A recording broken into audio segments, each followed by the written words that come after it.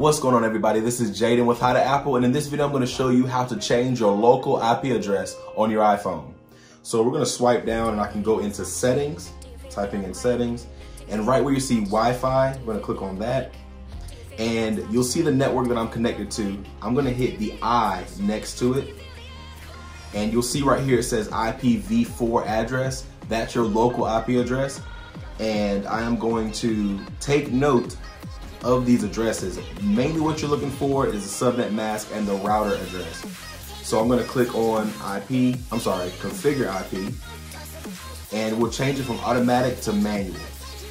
And right here, I'm going to type in a new IP address, and it's going to be the same as your router address except for the last digit you can change. So let's say 192.168.1.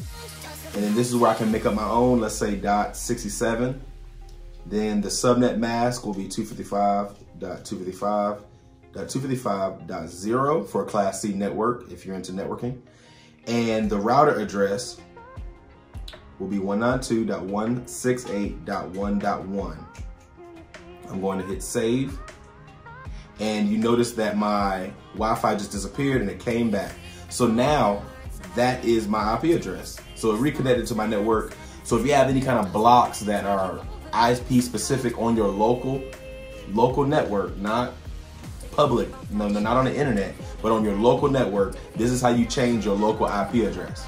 So hopefully this tutorial will help you guys. If you have any questions, leave a comment below and I'll definitely reply to you. Give this video a like, subscribe to my channel so you can learn how to Apple without the E.